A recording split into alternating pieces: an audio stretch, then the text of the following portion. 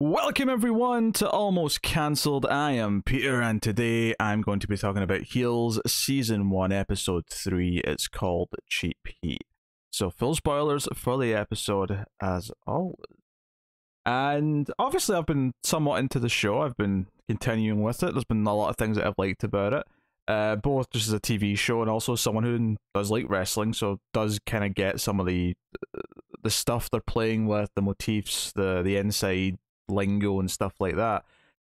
I think this is probably the best episode of the show so far, and it's got a lot of high points, just in terms of the narrative storytelling, but I feel like I almost had the most rewarding kind of like moment as a wrestling fan in this episode.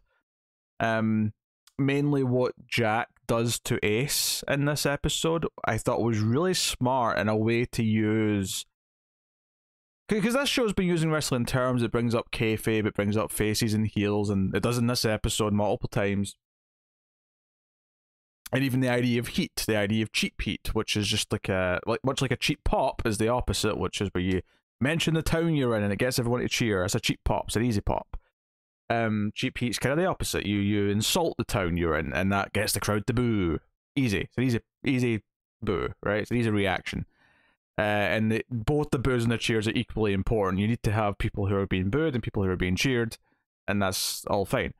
But what I thought was impressive about this is that the premise of this episode, which is mostly revolving around the next wrestling show, which is the first one that Ace is back at. He's in the main event against the Rookie, which Rooster's not very happy about, but we'll get back to that.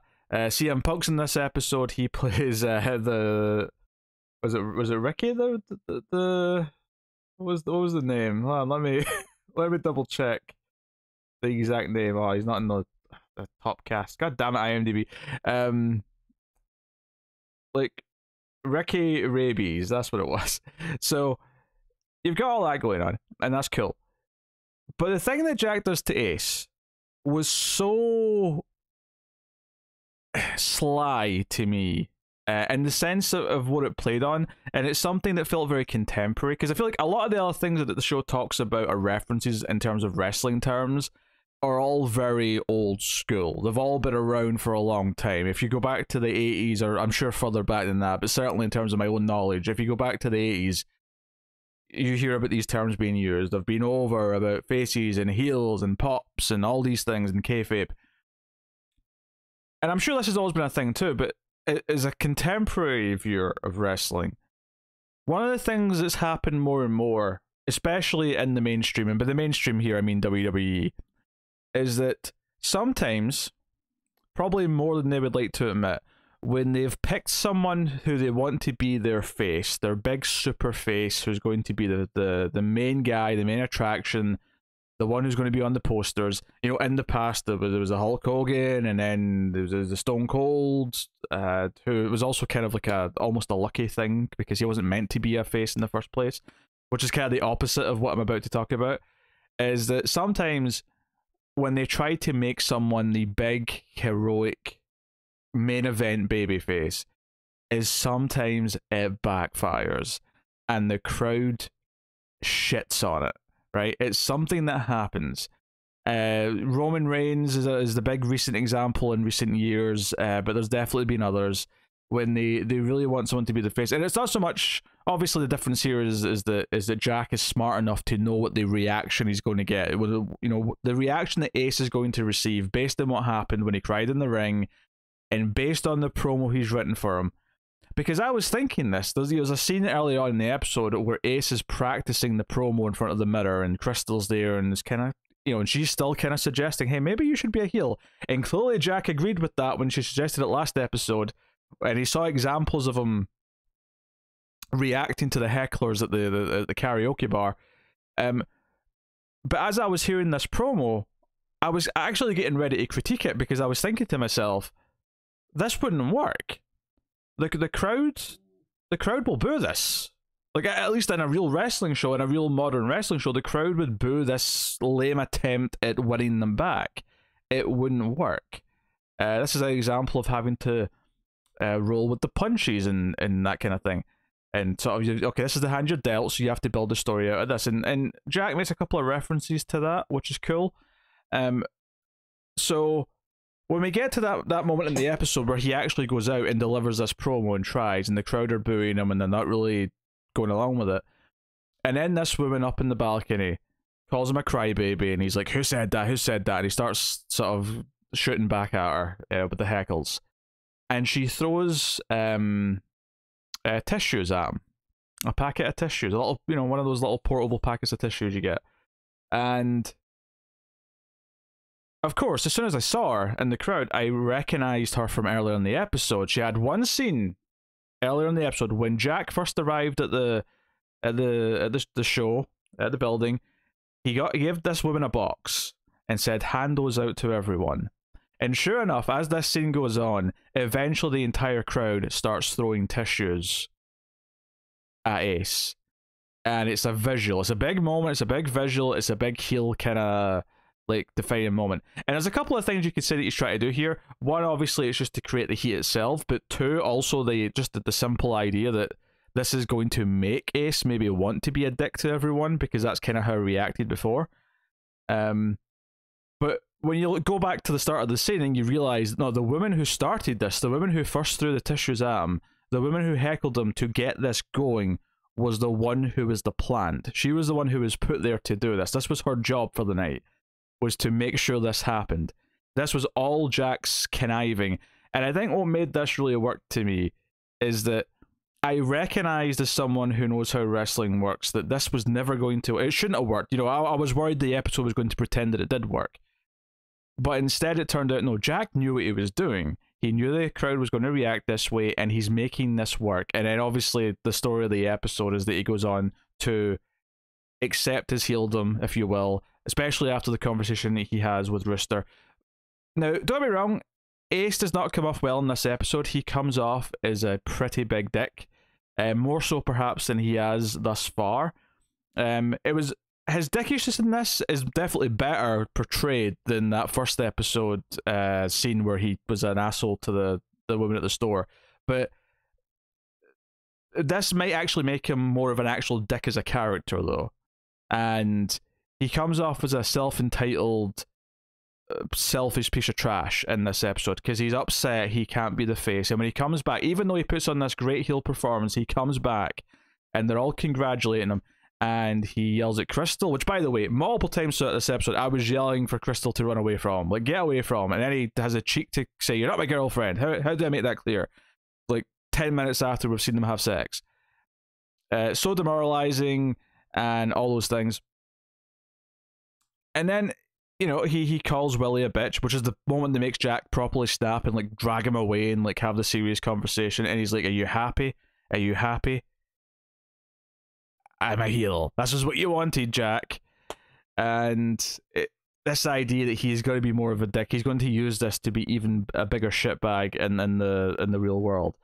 And there's a great line earlier on, which I didn't mention the opening sequence. There's a flashback sequence at the start of the day that their father committed suicide. And I don't think how specific we got about how he died, but it's this thing where he's out jogging in the morning, he says hello to a bunch of people, he's clearly friendly with everyone in town, he goes home, he mows the lawn, presumably with the very same lawnmower that we saw used at the end of the last episode, which I thought was a very nice touch, given how dusty it was as well. It probably hadn't been used since he mowed the lawn that day, which adds a bit of subtext to that whole thing in retrospect. But he kills himself at the end of the scene, and it's actually Ace who comes out and finds the body.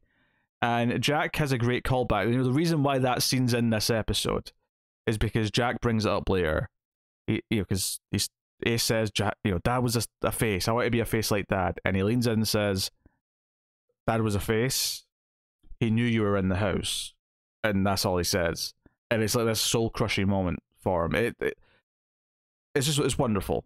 And this is one of two payoffs to that opening scene, that opening flashback scene in this episode. You've got the idea that Ace is trying to live up to who he thinks his father was, but maybe dealing with the realization of what he was actually and what he wasn't, and struggling with that, which maybe makes us sympathize with why he is such a dickbag, but still, it is something that I think is there smartly. And then the other thing, of course, is at the very end of the episode where Jack ends up standing in the same spot that his father died as he's breaking down under the weight of juggling everything that he's juggling in his life. He's trying to do what his father did, which is run this wrestling company whilst having a married life with kids, whilst having a job, presumably, and all this stuff. Right after he's had a fight with Stacy. So all that stuff, I think, is pretty well done. I think it's the strongest the core brother character drama has been throughout the 3 episodes. And on top of that, I think how it uses the wrestling to tell that story and to show us how savvy Jack is at the business and knowing what he's doing is also really smart and kind of enjoyable to watch play out. So all that stuff is really solid, and I'm fairly impressed with this episode. And obviously, I need to talk a little bit about CM Punk, who's called in as kind of a sort of old timer who's a bit of a draw, so they can market a match with Jack, and it's hard not to be entertained by this. He comes out, like I say, he's got a whole Ricky Rabies thing. His son's got like a drone that he's flying around the arena that then spits blood onto Jack. He's like the whole thing. He's a real, like, I've seen CM Punk act in a couple of things before, but he kind of just came off very, I don't know, stoic and kind of reserved, and it kind of felt like he was just being kind of serious. Whereas here he's like a proper caricature. He's like, he's got a bit of an accent. He's being this kind of, really enthusiastic old timer who's so thankful, but then has this crazy character in the ring.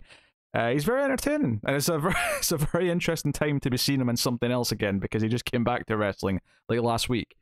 So that's cool. It was fun for that stuff as well. I mentioned Crystal. Crystal, I felt bad for her this episode. One of the big things that comes with CM Punk is that he has his son. He also has his valet, who it sounds like is his wife until the end of the episode, when it's revealed that she is not his wife. He has another woman who's his wife, and she's just his valet. Even if they were once a couple once upon a time, that has not been the case. And it's kind of this gut punch for Crystal, who's kind of like sees hope in this woman, that she's still doing this with, her with her guy, because she gives her this advice: you stick to your guy, you'll take you places, and it'll be the best. It's not a great business for women, but if you play your cards right, you'll get a nice spot. And it's kind of this thing where we know she wants more than to be a valet. We know she wants to be in the ring herself. We know she has a mind for it. She thinks about these things. She came to the same conclusion that Jack did. If anything, she came to the conclusion first and suggested it, and Jack agreed with it, which might even be more important. So watching her sort of take this advice where she's told that, when he's in a bad mood, just give him some womanly love, and that'll put him on the right track. And she does that after his promo where he feels like shit because he was booed again. She just kind of goes for his cock, like immediately. Just goes for it. Goes for that ace of cock. And they have sex. And I swear this is the 3rd episode in a row where she's been topless. And I'm not keeping track. It's sticking out to me that they're finding a way to do it every single episode. I'm like, seriously, if episode 4 has her with a top off again, I'm going to be...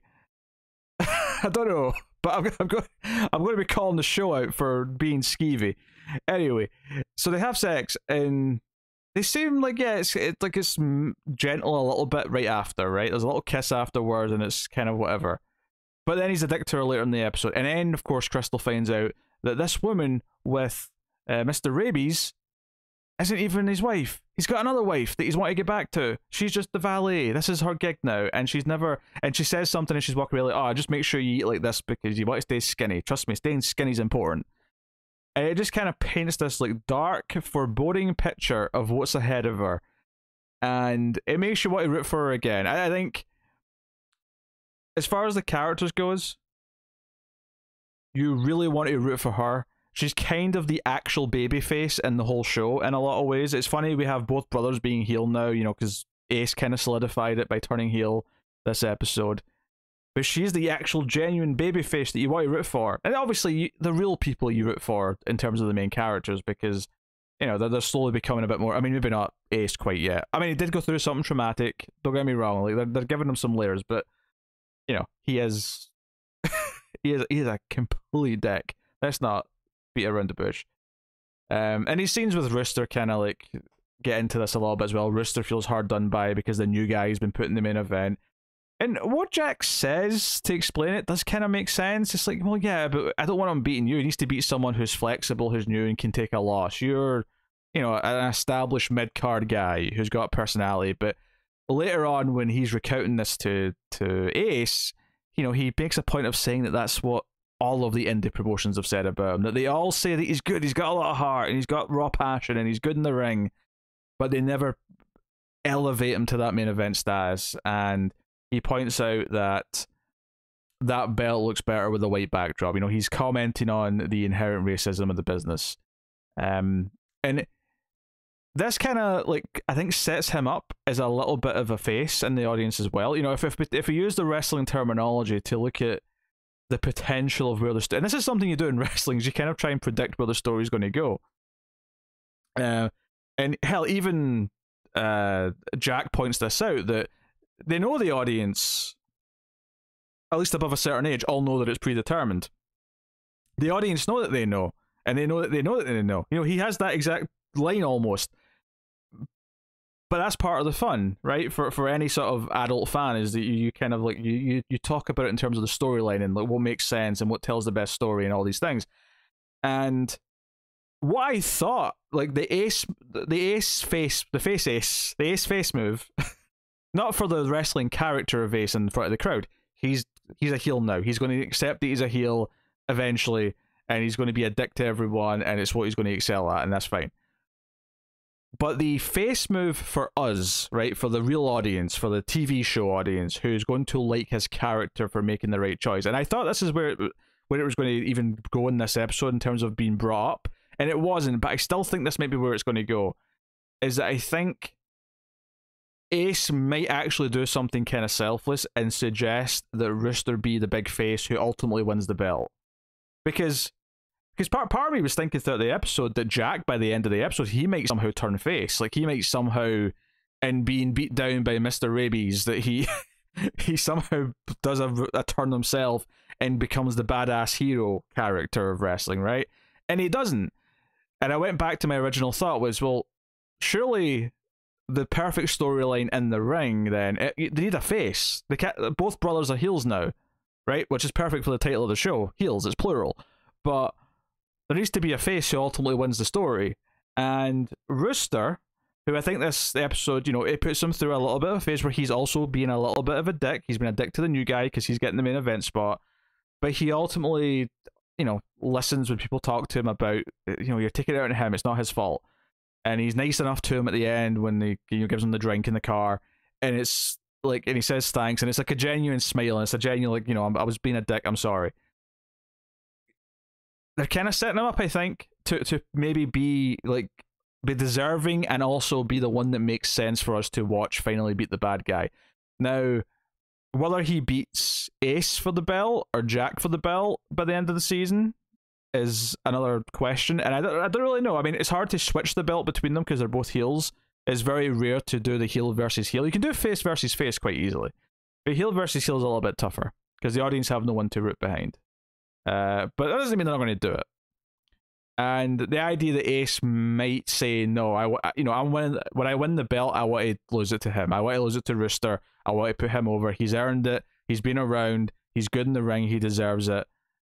You know, do this for him. And when Jack says to Rooster this episode, you know, you deserve a shot at the belt when it works for the storyline. So immediately I started thinking about, this feels like it's been set up so that that'll be the feel-good moment, is when he finally says to him, look, it's right for the storyline. You're going to be the super face against both of us, right? There's a lot of interesting stuff to play with there. And that's getting more into the actual wrestling part of it than the actual character part, which I've already talked about, with them both trying to trying to and realizing what living up to their father really means, and having, you know, Jack crying in the same spot where his father committed suicide as it's all kind of starting to tumble it down.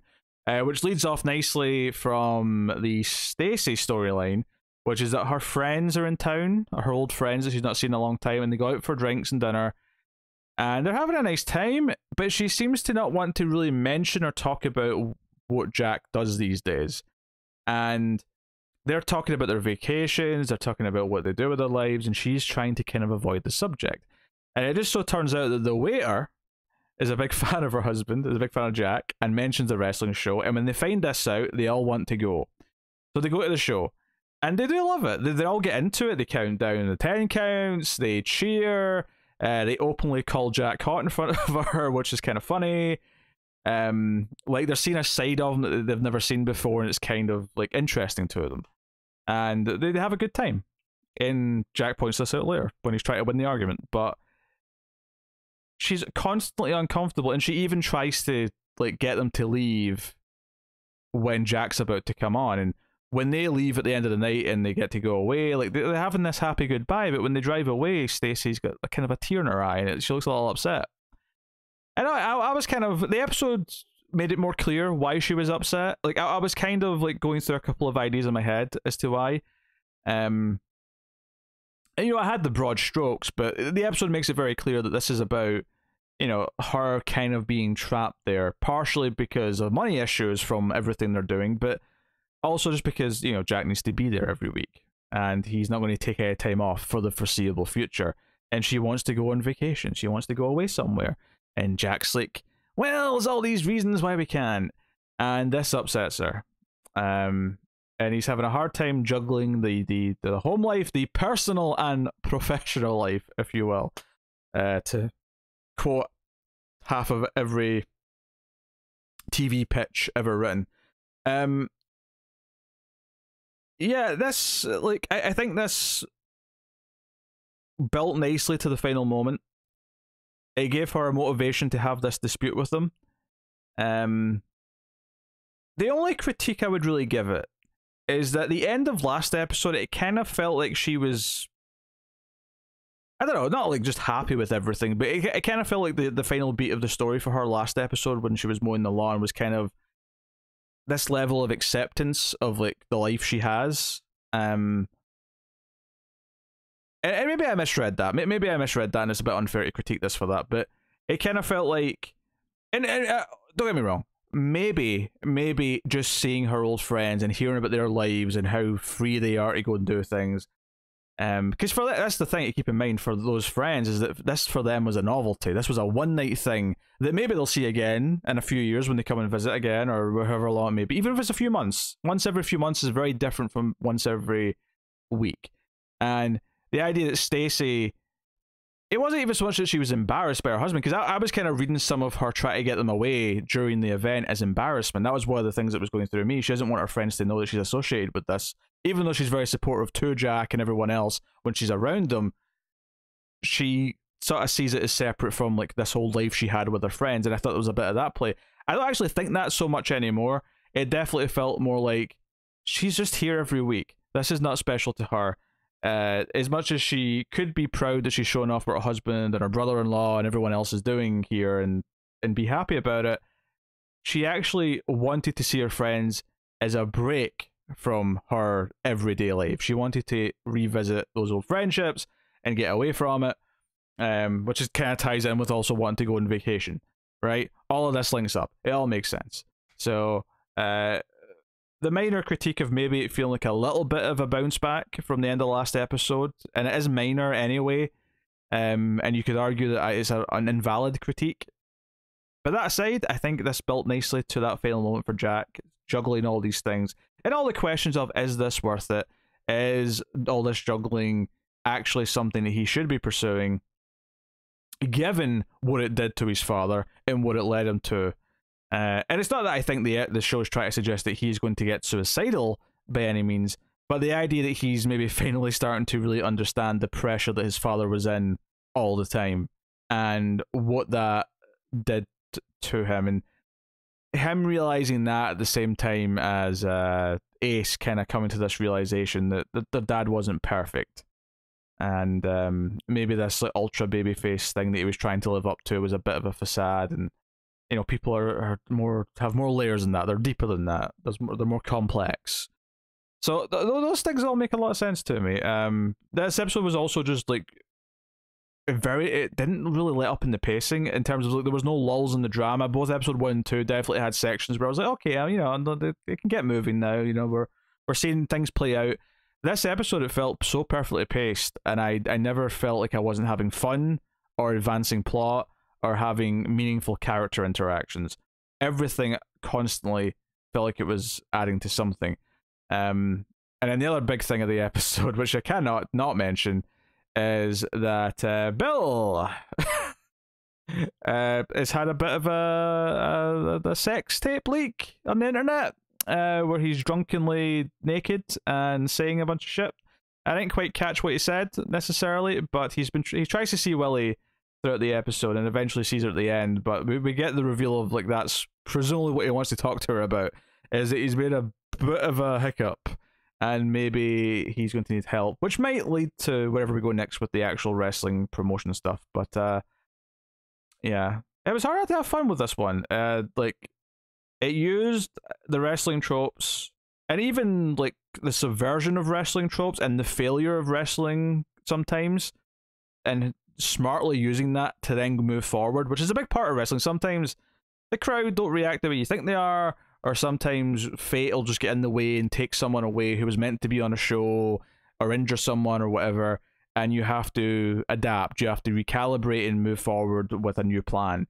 And some of the best wrestling comes from just changing, like having to change the plan and then somehow stumbling into something or wisely making a choice that ends up possibly being better than whatever the original plan was.